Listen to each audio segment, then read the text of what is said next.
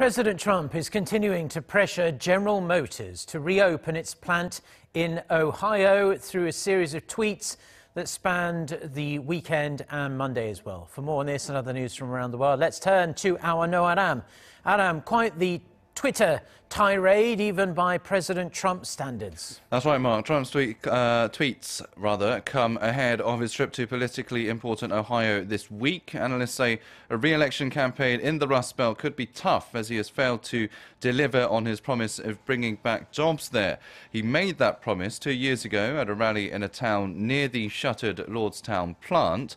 GM closed plants in several locations last year as part of a major restructuring plan, which includes a shift towards electronic vehicles. It also said it would cut 8,000 jobs, which will represent a 15% reduction in its workforce. About 1,500 jobs have already been lost in Lordstown. Now, this has angered Trump, who said GM should close a factory in China or Mexico in order to reopen the Ohio plant. He also expressed discontent over the pace of talks between GM and the United Automobile Workers Union, which are scheduled to start later this year.